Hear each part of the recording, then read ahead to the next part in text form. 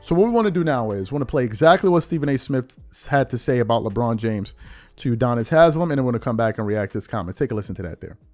LeBron. I don't have the greatest relationship with LeBron James. I don't give a damn about not having the greatest relationship with LeBron James.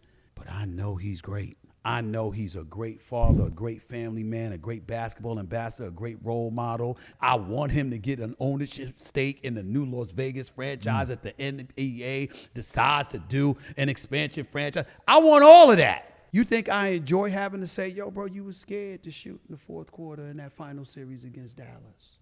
I don't enjoy it. We talk basketball, which was what used to piss me off about LeBron.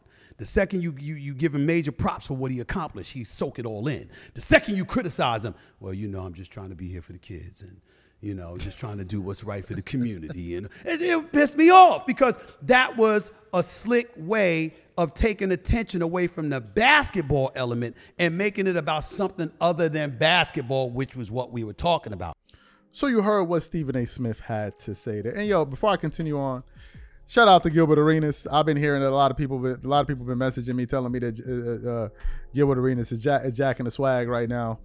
He was using Twerking It Up yesterday on his show. Shout out to him. It's amazing. All of these LeBron platforms that sit up there and twerk it up all over the place, and, you know, knock over people's drinks, just gyrate all over the place, just, you know, slap each other with honey, rub it on each other's backs, and just basically just act like flat out lunatics. It's amazing that he doesn't quote y'all. Like, why he ain't got no what's going on?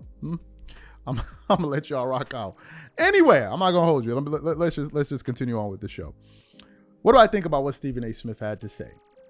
My first thought is about damn time. About damn time.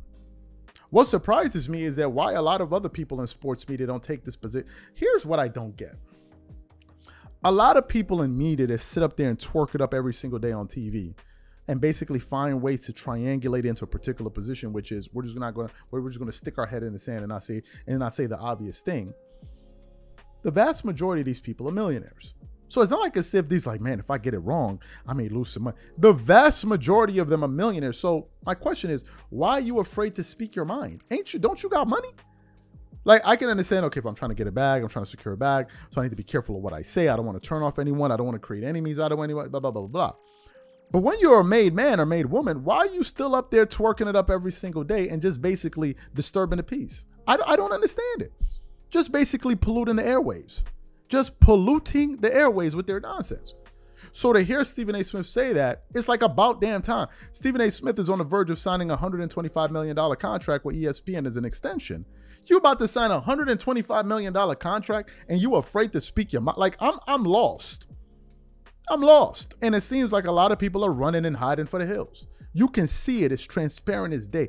Very few people I have noticed by following these people very close, and I'm a very observant person, I look at them and very few people are willing to say the damn truth about what they're seeing. Most of them are just so afraid to say this because, oh, I don't want to do this. I don't want to. Who cares? Speak your mind.